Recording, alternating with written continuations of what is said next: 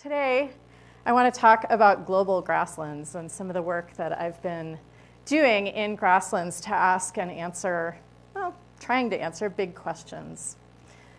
So I want to start by talking about grasslands. So grasslands occur now on every continent. You can think about that with Antarctica.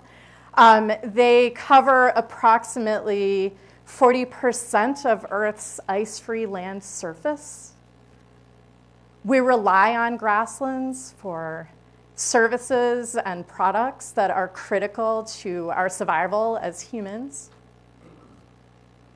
Wherever we go, we create grasslands and use grasslands for people. In fact, on every continent except Antarctica, we have cleared forests and created grasslands where grasslands didn't exist before. And so understanding global grasslands and changes, the dynamics in these grasslands, is really important for predicting and understanding what future Earth will look like. But it's also really important as we think about how we'll manage grasslands into the future. And so what are some of the myriad changes that are happening in grasslands? One of them is because of the Haber-Bosch process and the generation of an enormous amount of inorganic nitrogen, fertilizer, since about 1950, fertilizer production has increased by about 400%. And it's measurable in ice cores. We are fundamentally changing Earth's nitrogen cycle, and that is changing nutrients coming into all environments, including grasslands. We're also changing the location, identity, and the domination of herbivores in different landscapes. So we have replaced native herbivores here, this is elk, with a very narrow range of domestic herbivores. So cattle, sheep, and a few other herbivores on various different continents. But we are replacing these natives and moving them off to edges, changing the density and identity of these consumers. Okay, so those are just two of the changes, but there are many different types of changes. I'm really trying to invoke this idea that, we're changing nitrogen at local scales, but it's having global impacts.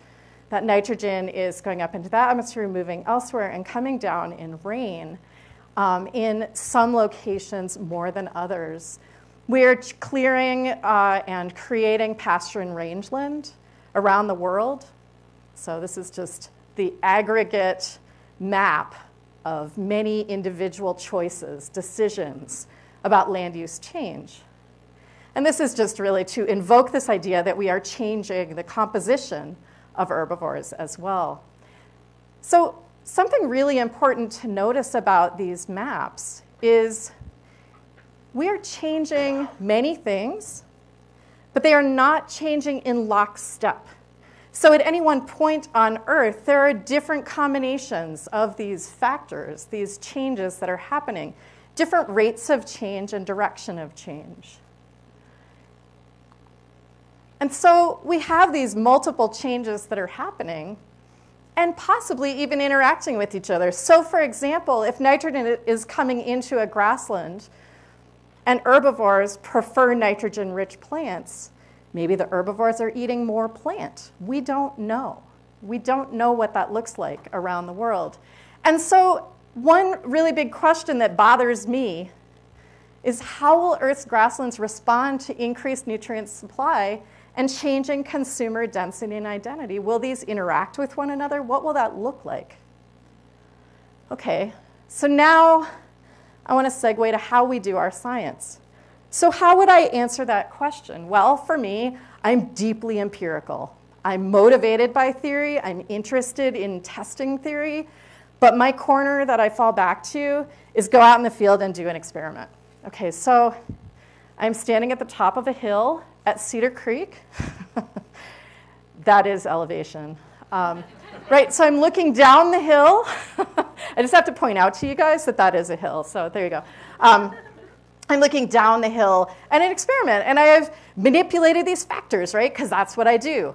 I've got, over here, I have a plot where I dumped a whole bunch of fertilizer. I'm like, oh, wow, look at that. It's really big, it's dense, it's green. Something's different in that plot compared to this plot next to it. Right? I have these two plots, and I look, and I'm like, whoa, all right, fertilizer's really changing what's going on in this field. That's really important, right? We're seeing changes in the composition, we're seeing changes in the productivity of these grasslands. And I'll maybe look inside of the fences and find something similar, right? I find these results at my site. And now I'm going to bare my soul to you and tell you what keeps me awake at night, which is, can I scale up? Can I take my plots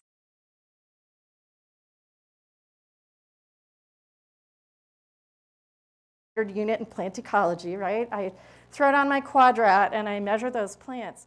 And maybe I find differences between the plants in one plot and another, and then I say there's a difference, okay? So what can I know about the field I work in? Can I say something and make some prediction about what will happen in some other part of my field? Maybe, right? And then I go to downtown St. Paul, where I've got, the regulators and that's the capital of the state. Minneapolis is not. So downtown St. Paul, and, someone will say, great, so tell us what we now know about global change in Minnesota. And I'll be like, show me the door, right? I don't know. I don't know what I can say from my changes in these 1 square meter plots about what's going to happen in Minnesota. I mean, for goodness sake, we've got like 3 or 4 biomes in the state. But, even if I restrict what I'm saying to grassland biomes, I still I don't know, maybe Cedar Creek's different than other places. And so I get pretty nervous. It keeps me awake at night, wondering, what can I then say about global change? What do I know from my study at Cedar Creek? Okay, and it's not that we don't have other tools, right? We've got lots of tools in our trade. One is meta-analysis, right? Lots of people have done studies in other places in the world. Like in Europe, I can find studies where people have dumped fertilizer and done similar things to me, measured the plants, looked at the response. I can maybe find those in a handful of other places, right? Hundreds of people at this point have dumped fertilizer on plants and measured something about them. Okay, so I pull together hundreds of studies. Ooh, but there's limitations with meta-analysis. Everybody uses different methods. You go to Europe, they mow twice a year. They don't say that in their methods in every paper, right? And so how do I then compare those studies between what's happening at Cedar Creek and maybe what's happening in a mowed grassland in Central Europe? I don't know, right? And so that's a real challenge that we're faced with. How do we make inference about these scales that are much larger than where we're working?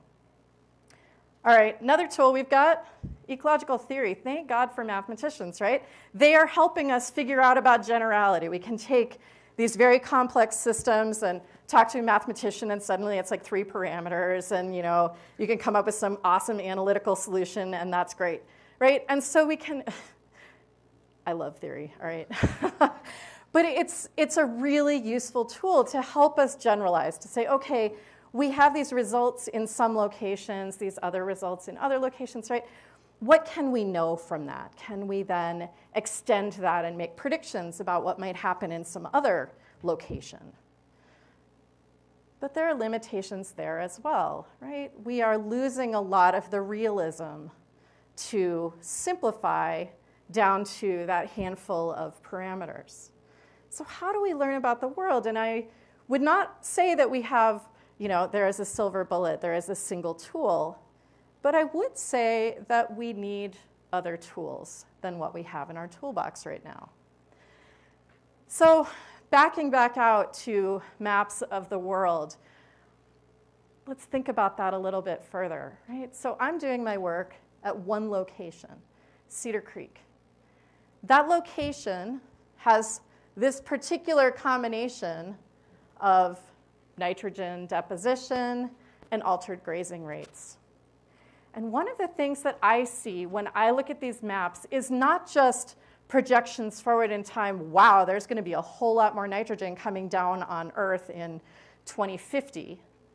That's one thing I take away. But the other thing that I take away is, wow, it's going to be massively variable how much is coming into any one point on Earth.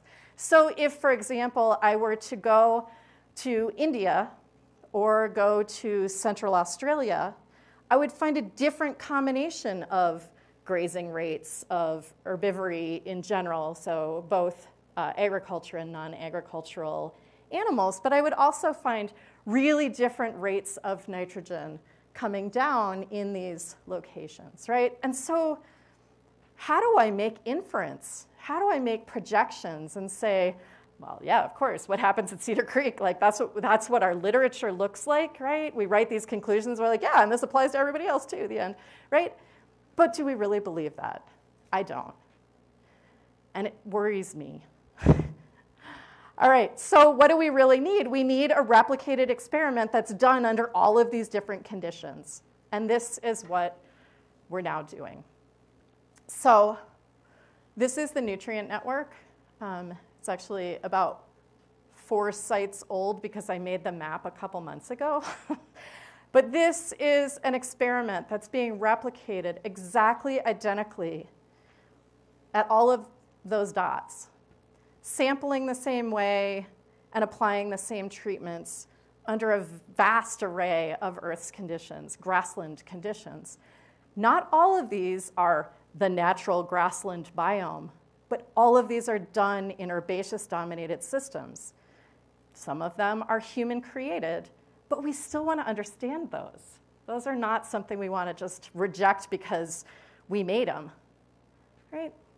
And so we are repeating the exact same experiment under all these conditions. And I just want to point out that that is Peter Adler right there.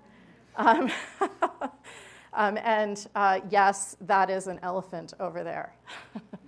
And this is the very top of the Himalayas. So we have sites that span this vast array of conditions, both herbivores and nutrients, as well as different evolutionary histories of the plants, vastly different geology and geologic history of the regions.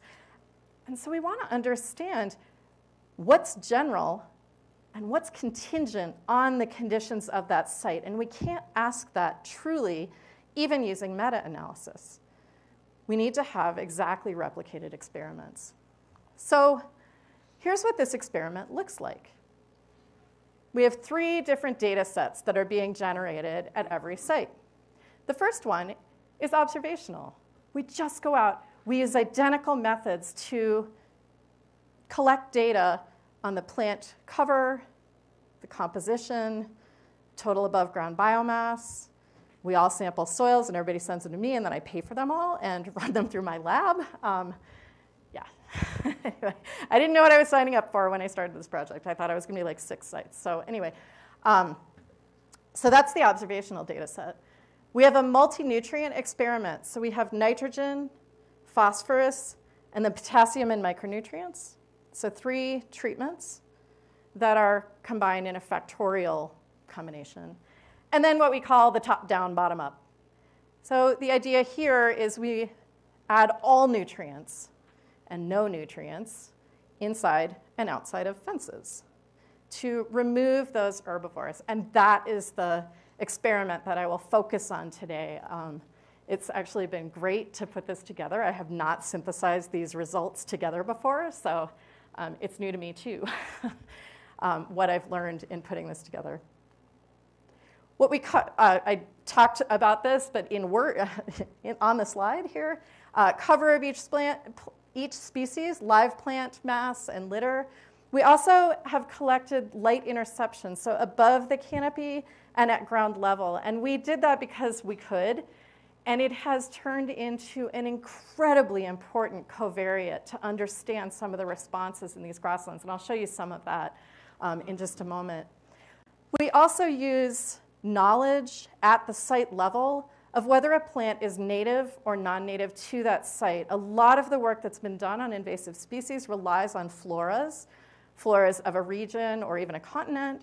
And what we've done is we now have expert knowledge, but we also have the total cover of each of those species. So we are able to gain insights into invasive species as well. I won't talk about that as much today. And then we have soil texture and chemistry from the pre-treatment year, and then approximately 3 to 5 years later, people have sent soils and we process those. At this point, we have about between 1 and 10 years of data at all of those sites. Sites can add in at any time. Just saying, there's no site in Utah, but Peter Adler has one at Sheep Station in Idaho. So, everybody's doing it. So this is the design in a picture. So this factorial combination of nutrients by fencing. And this is what it looks like at one site. This is a site in Colorado. All right, so that map in words and numbers, we have currently 136 sites. So 100 of those are contributing all of the different data types, both experiments and the observational data. 26 of them were only able to go in one time. For example, I had a site when I was on faculty at Oregon State. I thought I was going to take students there, and I got to that site, and I was up to my ears in poison oak and decided that that was not going to be the best educational site. So that one became an observation-only site. But those data have been incredibly valuable to just have plant composition collected in identical ways in grasslands around the world. So we've gained huge insights. Peter Adler actually led a paper in 2011 that used that data set to great effect. And then 10 sites have retired. We haven't had that many retirements over the last decade, but some sites have had to either be sold or, for whatever reason, PIs moved to institutions. It spans 27 countries, 6 continents. We don't yet have the grassland that is developing in Antarctica. There's a 2-species grassland. Yeah, you can cry a little bit about that. And it spans 131 degrees of latitude, so from Tierra del Fuego to Svalbard in Norway. So we are truly capturing the range of conditions. And I'll show you that in a minute. It's not just the number of sites, it's actually the range of conditions that I find most exciting about this data set. So again, uniform data, and about 2,500 plant taxa, which, to my great joy, recently bumped up over about 1% of Earth's non-tree vascular plant flora, which I find just astounding. And as sites are adding in new regions of the world, that's increasing. And it turns out we are working in grasslands, so Poaceae are grasses, and we've captured about 4% of all known grasses just in this data set of 1 square meter plots at sites. Okay, so we got all this cool data. What are we answering? So today what I want to focus in on are questions about the interactions, the potential interactions and measures of interactions between nutrients and herbivores. So asking about how that controls plant production, plant composition. I'll talk a little bit about soils, plant chemistry. What are we finding here? And it turns out, well, I'm not going to tell you what it turns out yet.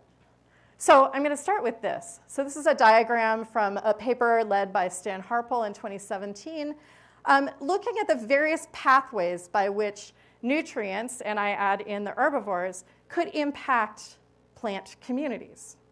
So how could these act singly or in combination to change the composition and mass productivity of those plant communities? So nutrients, maybe they cause greater rates of photosynthesis and photosynthetic capture of energy and turning it into biomass of plants. That may change conditions, species may be better competitors for those nutrients, right? So it may change the composition of the community. It may change the chemistry of the community, the amount of litter, but also how much dead plant mass, dead litter is remaining may be dependent on the chemistry of that litter. May determine the amount of light available to small seedlings, right? Will we lose certain species that we could predict based on their stature, right? If you're shrimpy and there's lots of big plants that are taking advantage of all of that nutrient availability and they're shading you out, Are those the species we lose, right? So can we make predictions about compositional change, thinking about light? And again, you could think the herbivores as well. They may be responding, for example, to nutrient-enriched biomass. It's yummier, right? It's higher in terms of nutrition, greater protein content. They may change the light availability, right? So maybe plants in the absence of herbivores capture lots of light, but the herbivores then consume some of that plant, releasing the short plants from that light competition. Herbivores may alter diversity. Some herbivores are highly selective in what they eat, right? So they may change the composition of the community through their selection. They may also change the diversity of the community, either directly or indirectly, through a variety of pathways, right?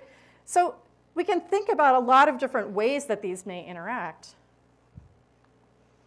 And my first fallback when I try to come up with a hypothesis is I look at old theory. So I'm like, okay, somebody probably figured this out in like 1975. Let's look at the theory and see what we might expect.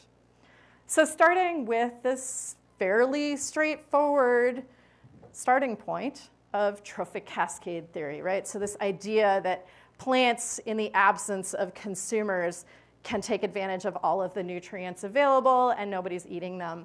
You add in an herbivore and it takes advantage of all that yummy plant, reducing the standing stock of the plant.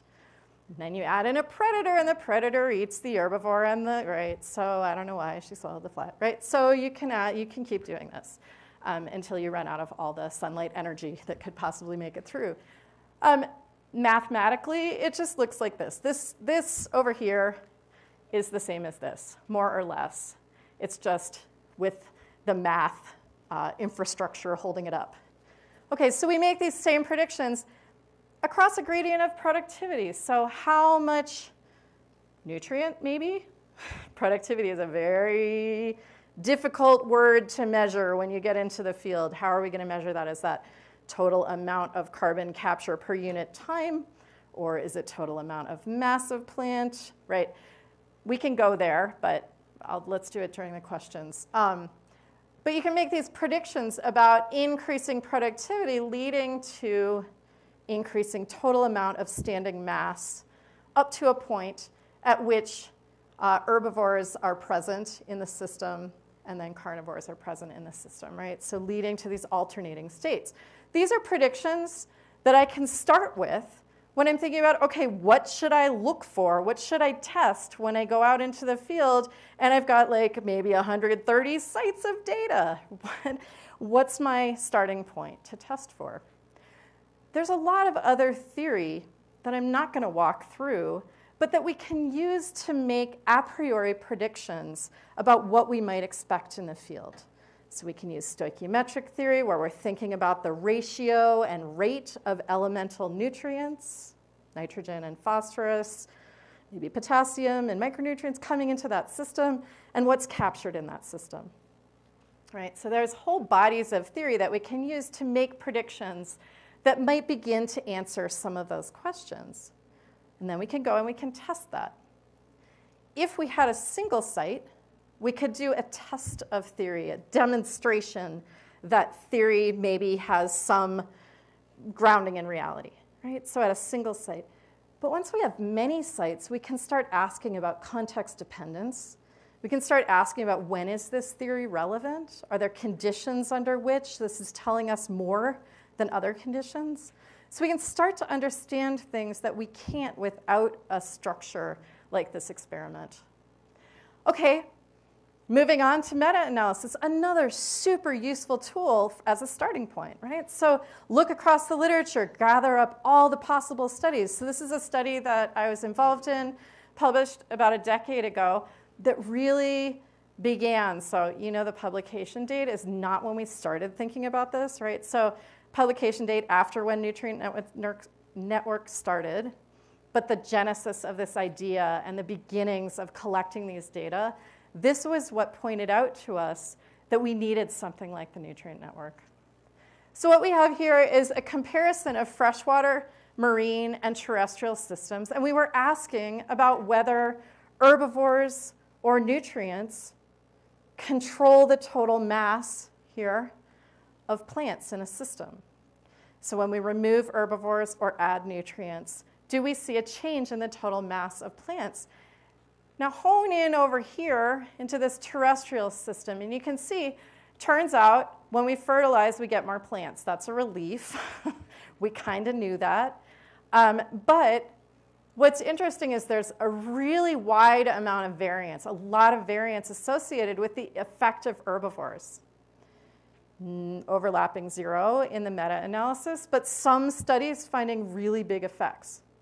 But really, frankly, not enough data to really parse apart when we see effects and when we don't. And one of the really useful things about meta-analysis is to point out what we don't know, what we haven't yet published. So one of the things we learned from putting this meta-analysis together is that about 4% of all of the studies that have been done looking at these herbivore-plant nutrient interactions, about 4% had been done in terrestrial systems. We all expected that it would be much higher. Our perception is that there was this vast literature on that. It turns out a lot of that was in lakes and marine systems. Okay, the other thing that we found, which really surprised us, is it was almost all bugs. I love bugs, but we were really lacking an understanding in what was happening with the vertebrates and what those potential interactions were with the nutrients and herbivores. And so what you see here is not only learning about what are the patterns across the literature, but also learning about what we don't yet know. And so with Nutrient Network, we decided to fill that gap, to do this experiment and ask, what do we see when we study terrestrial systems and vertebrate herbivores with nutrients? Okay, so pan back to the Nutrient Network. These are just conditions under which we have sites. So frequency diagrams, the number of sites on the y-axis for all of these, climate, so rainfall and temperature, a really vast range, right? So we go from very, very arid desert systems, 250 millimeters of rain or any precipitation all year, right? All the way out to, I can't even remember what our highest one is now. It's in the western Ghats of India, and it's something like 3 meters of rain a year. It just makes me start molding thinking about it. Right, so really a globally relevant range of conditions. Rainfall, temperature, this is across degrees of latitude, elevation, species richness, total amount of mass in the plots, soil phosphorus and soil nitrogen, and then proportion of exotic species and total exotic cover. Right, so we've got this really wide range of conditions, and on top of that, we're overlaying exactly the same experiment. So we can now ask, under what conditions do we see certain outcomes? All right, I realized last night, when it was too late to really doing anything about it, that I don't have any cool pictures of kudu, and I don't have any great pictures of caribou. So sorry, if you wanted that, you can, that's kind of the end. But we have this really vastly wide range, not only of plant conditions and abiotic conditions, but of herbivores around the world. So the dominant herbivores in our plots include kangaroos. I do have a picture of the kangaroo. That's right, guinea pigs. Who knew? There are wild guinea pigs. I've gone to Argentina twice now, and I have not yet seen those darned guinea pigs. They keep promising them, so I have to go back again.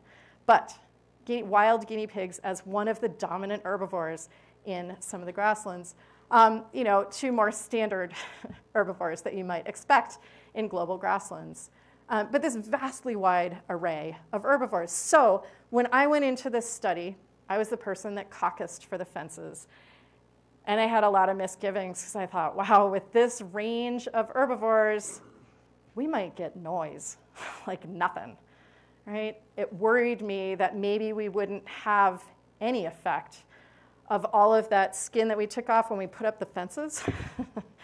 But that's not the case. So here's productivity. I'm going to have the broad response variable in green on the left-hand side of these slides. These are the treatments. So the fencing's treatment, comparing inside and outside of the fence. The nutrient treatment with and without the nutrients, and then the interaction. So asking, do herbivores eat more of fertilized plants, for example, right? So that's what we're answering with this interaction. And one of the things that we can do at this point is we now have about a decade of data at a whole lot of sites. We can start to ask, are short-term responses on an NSF type scale of 3 years similar to or predictive of long-term responses, maybe out a decade or more? At least in this case, the answer is yeah, they actually are. So, but we still want more money. So on the y-axis here, right, live biomass change, I'm not that surprised that when we fertilize, we get more plant, right? That wasn't like earth-shattering. But the thing that amazed me in these data is that when we put up a fence, even when it's like guinea pigs, rabbits, and whatever, whatever herbivore you choose, depends on your latitude, we have a global signal of more plant mass when we remove those herbivores. So herbivores have really been thought in a lot of grassland ecology to not matter that much. We can kind of ignore them. It turns out that that's really not the case. They really matter in terms of plant biomass, total amount of mass. We do see what looks like, stay tuned for like 5 more years, but what looks like there may be some kind of interaction that's developing. So there's actually less plant that is inside of these fences through time. That's not intuitive. I suspect that may be about nutrient recycling, standing dead, and the non-trophic effects of some of these herbivores, trampling and bringing plants into contact with the microbes that truly do the decomposition. But stay tuned. That's me totally getting ahead, putting the cart before the horse. Okay, another thing that we see is contingency. So on these slides, I will highlight conditions in orange. So in this case, on the y-axis, this is the change in biomass, the change inside and outside of fences. That change is greatest where there's low temperature variability and where there's a wet growing season. So under certain conditions that have to do with, for example, aridity, rainfall, maybe potential or actual evapotranspiration, but we're seeing these conditions mattering. And under other conditions, we don't really see a strong effect of herbivores. So we have identified, in this case, some of those conditions. Okay, what about nutrients in that biomass? This is a paper that just came out, a handful of months ago by Michael Anderson. What we see here is that fertilization by nitrogen, by phosphorus, and by potassium changes the total mass nutrient content. So if I were to mow through all of those plants and stick them in an elemental analyzer, which is more or less what we did in this study, what would we find? What we found is that the fertilizer effect on total nitrogen in the presence of herbivores here, in these solid gray, in the absence of herbivores, in the solid gray here, in the absence of herbivores, we see a very strong effect of climate. This is precipitation, mean annual precipitation on the x-axis.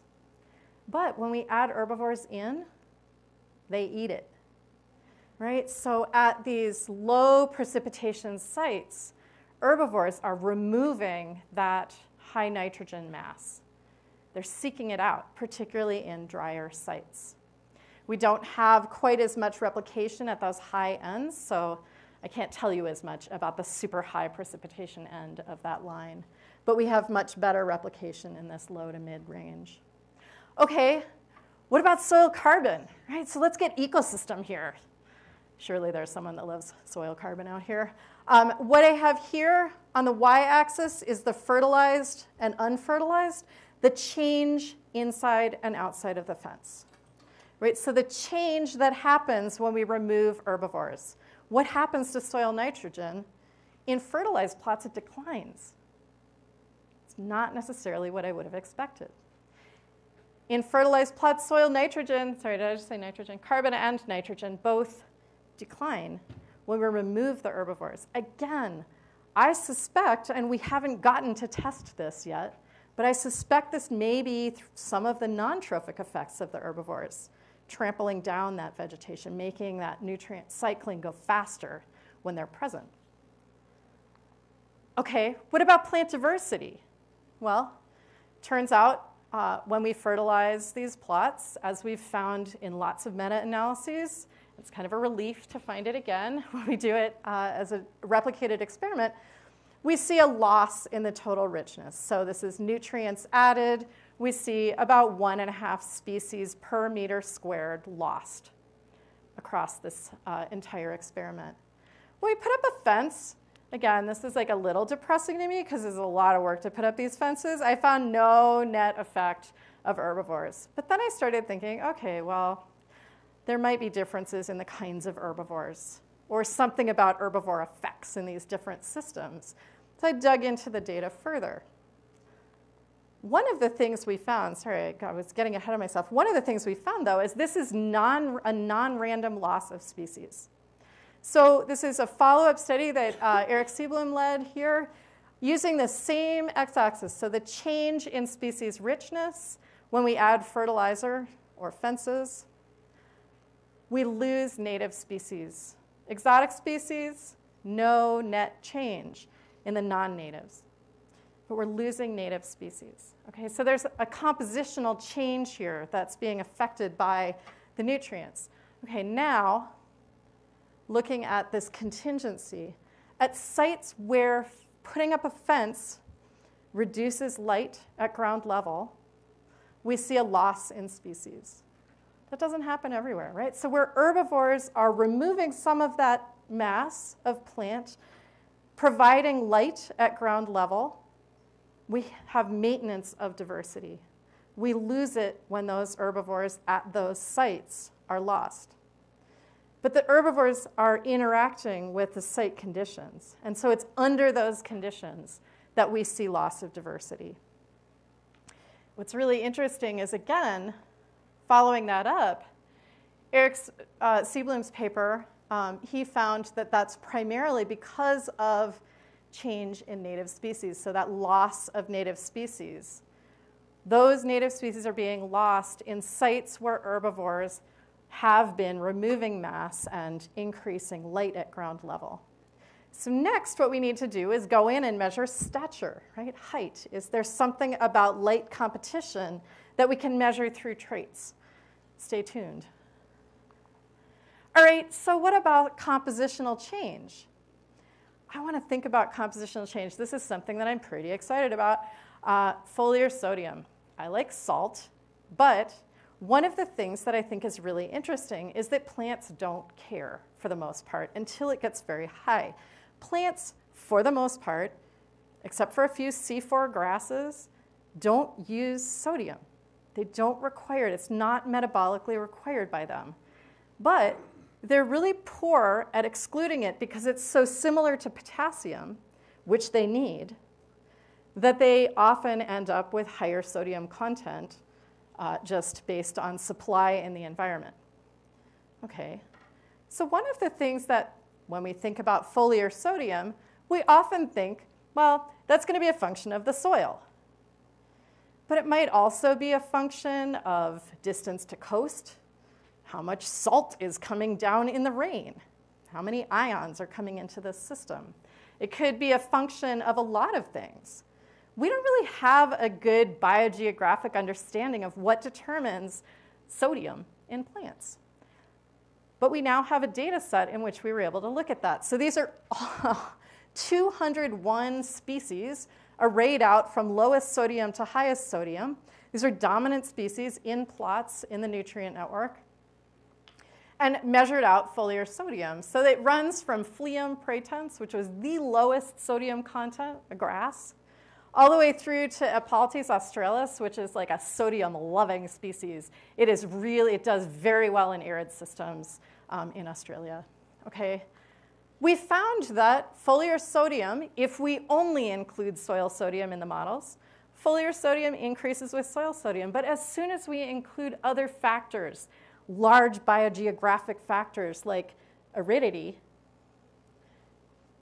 the soil sodium drops out. So what we see, this aridity index is confusing because to the left is dry and to the right is wet. So a high value for aridity, the aridity index means it's wet, right? So sorry, but that's what it is. I didn't make it up. What we find here is this solid line, which is the average across a whole lot of these sites. We see a decline in foliar sodium with a decline in aridity, or increasing water coming into a site. That is a much better predictor of foliar sodium. But wait, there's more, because it turns out that the herbivores are selectively consuming high nutrient, high sodium plants. So on the y-axis here is species abundance. On the x-axis is foliar sodium. So I just took those same species and I arrayed them out across that x-axis. The control plots are shown in red. The nutrient plots that are open to herbivores are shown in purple. Sorry, the nutrient plots that are inside of fences, so not accessible to herbivores, are shown in purple. The green sites, so inside a fence, right? So either not fertilized or not accessible to herbivores. But when you fertilize those plots, think higher protein content. And at that point, the herbivores come in and selectively remove those plants that have the highest foliar sodium. Picture your bowl of salted caramel ice cream. It's my favorite kind of ice cream, right? It's high salt, high protein. And I think that's what's going on and determining these large biogeographic patterns of foliar sodium in plants. There are so many more elements out there. I can't wait to start doing this with other elements and thinking about what is the biogeography, and do herbivores have any role in this when we think about plant biogeography? Okay, so I have walked you through some big general patterns and some patterns that are quite contingent, primarily on abiotic factors or interactions between herbivores and those abiotic factors, often associated with aridity or precipitation, which I think is a really interesting next step to start thinking about. But we see that these effect of herbivores on grassland plants is contingent on climate and nutrient supply. And so to me, that's a really cool emergent property that we are able to capture with this experiment. And so in terms of big messages, one of the things I want to leave you with is we use theory to guide these hypotheses. Otherwise, we would be fishing through this enormous data set without a priori hypotheses. And so we use that theory to guide our predictions and then to test them. And with this data set, we can figure out where that breaks. What don't we yet know? What haven't we yet incorporated into our understanding of grassland plant dynamics? And so using this distributed collaborative experiment, we have the kind of data that allow us to make that sort of test. And I would add to that that we can look at these big biogeographic patterns like those in foliar sodium and start to make sense of them. So we can not only document them, but start to understand them in the context of our experimental manipulations. And so even more broadly, thinking about this collaborative network, right?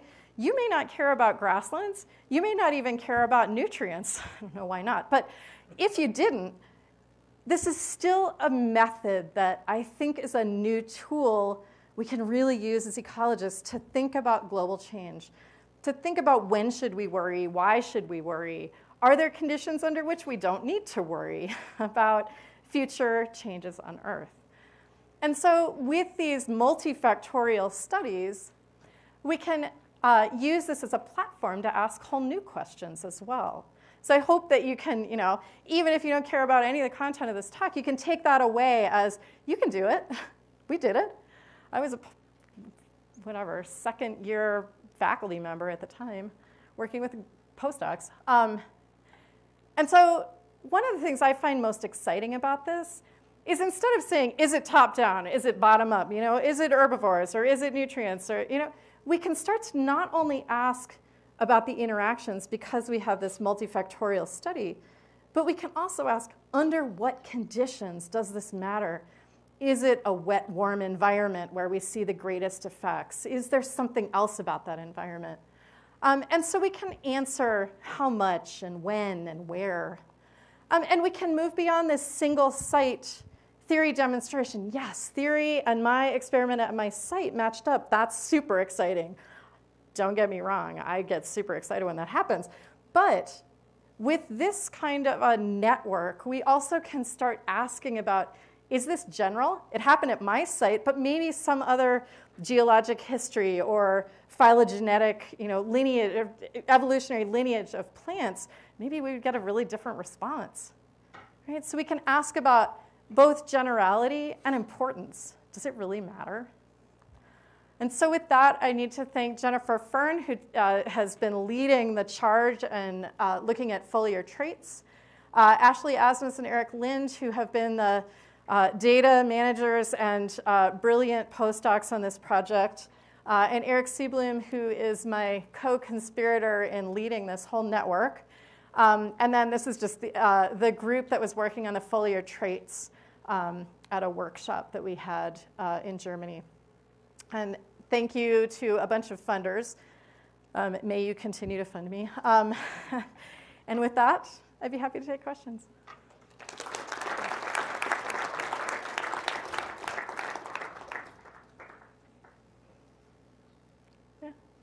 I'm curious, you kind of alluded a little bit about the different herbivores. Have you had a chance, you've got everything from a guinea pig to Cape buffalo, and I'm just kind of curious if you've had anybody look into that. The identity. Yeah. How trampling, litter size, all that would be influenced by your body size and gut retention times and all that stuff. Yes.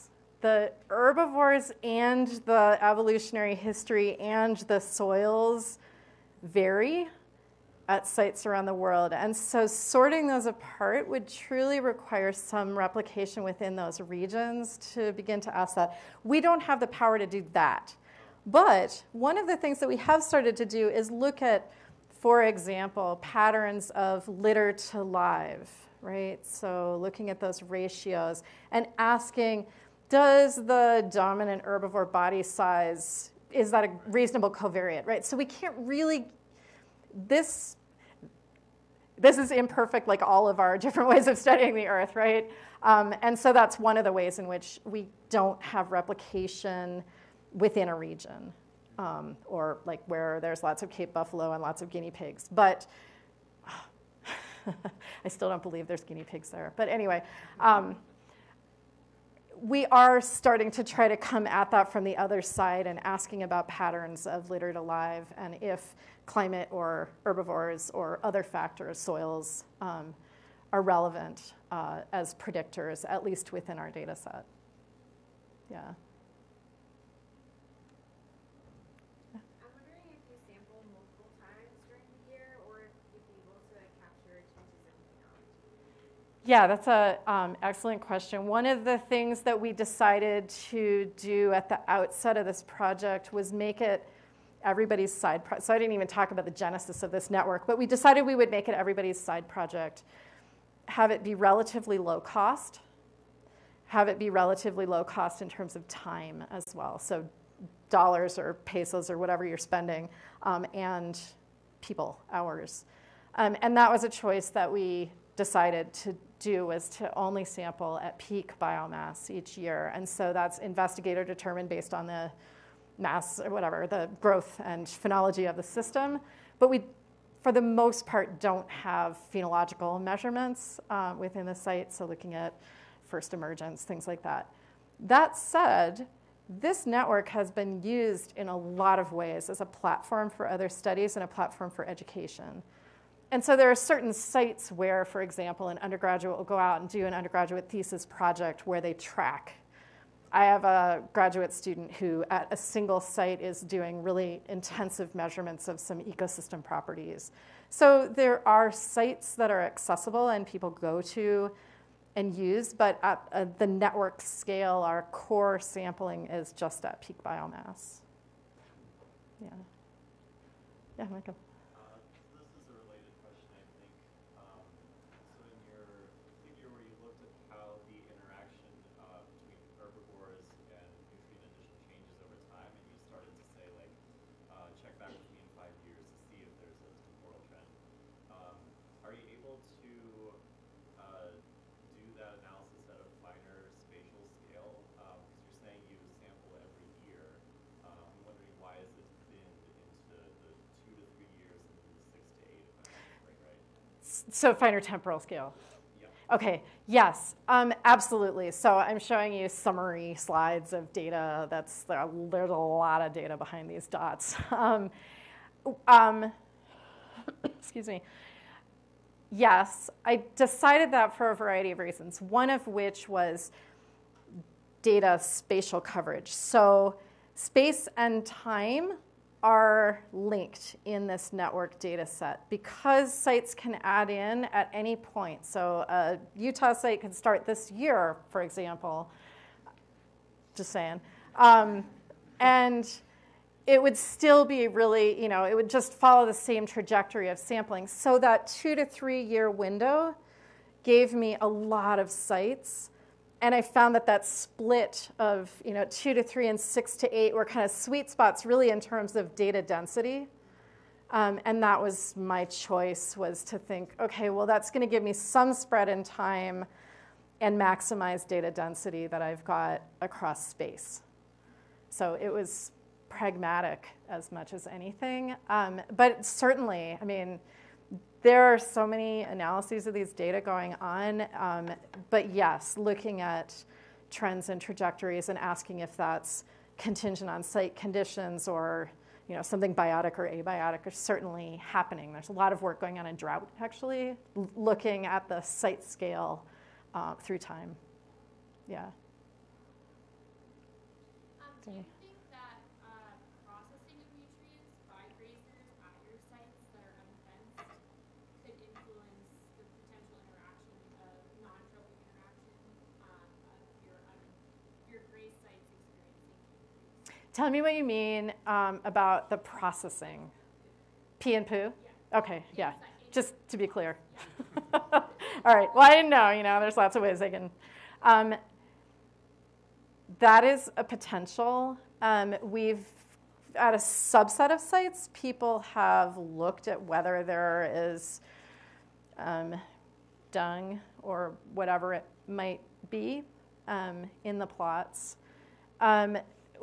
That's harder because we're only looking really at one point in the year, and so it may fully decompose by the time or be not identifiable as such by the time we get there in the year. So there are a few sites that have done camera trapping to try to assess how much they're actually physically in the plot. Yes, I think that there's a lot that's open in terms of what the role of the herbivores are. The thing that I find really surprising, though, is that some of these results are in the opposite direction that I would have expected.